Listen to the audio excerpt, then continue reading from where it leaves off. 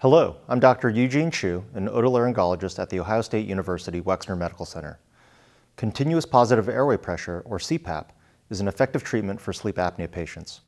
However, for a variety of reasons, some patients are unable to use CPAP successfully.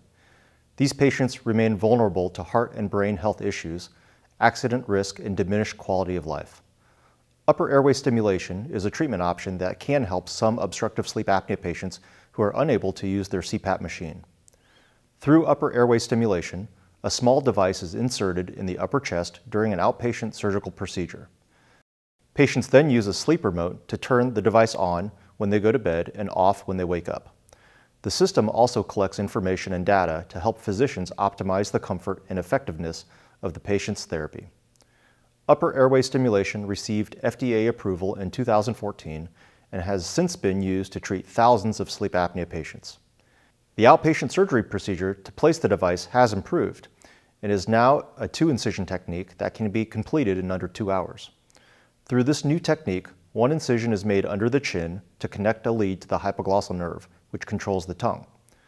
A second incision is made below the collarbone to place the battery and the respiratory sensor. Using this new method allows for a faster procedure, an improved healing process, as well as lower risk of infection. This animation shows how upper airway stimulation works. When the muscles and soft tissue of the throat relax and block the airway, the device delivers mild stimulation to the hypoglossal nerve, which controls the muscles and movements of the tongue. This stabilizes the upper airway and improves airflow during sleep, causing very little disruption to the patient. The hypoglossal nerve controls 2 important airway dilator muscles, the genioglossus and the geniohyoid. Targeted stimulation at this portion of the hypoglossal nerve activates these 2 muscles, which gently push the tongue forward to open the airway. These endoscopy videos show the airway response to stimulation. On the left, stimulation is off, and you can see the airway obstruction at both the tongue base and the palate. On the right, mild stimulation is delivered as the patient inhales. As you can see, the stimulation significantly increases the airflow at both the tongue base and the palate.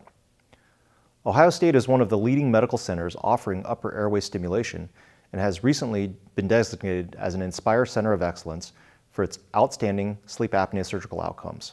To learn more about our advanced sleep apnea treatment program, please call 614-366-3687.